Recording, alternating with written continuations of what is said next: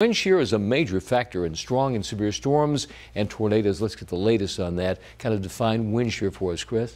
Thanks a lot, Larry. We're always here to raise your weather IQ. So when you hear wind shear, most people think, oh, this is associated with just tornadoes. Well, actually, wind shear is one of the key components to turn a thunderstorm into a severe thunderstorm. And I'm going to show you what's happening right now. So this area of blue that you're looking at, those are shear tracks. So that's where you have an enhanced wind shear. And wind shear, by definition, is the change of wind direction and or speed with height. So since we see it so strong right along the back end of this front through Lexington and Columbia, South Carolina, that's why this just triggered a severe thunderstorm warning. So the big four that you need to form a thunderstorm in general to severe thunderstorm is moisture, instability, lifting, and the last one is wind shear. So there's two types of wind shear. There's one where you can increase speeds with height. So the stronger the winds are aloft, it tilts the thunderstorm. That actually brings the rain ahead of the updraft. And if I just backtrack that we're seeing here, we're seeing a lot of that type of shear with this front. And the reason why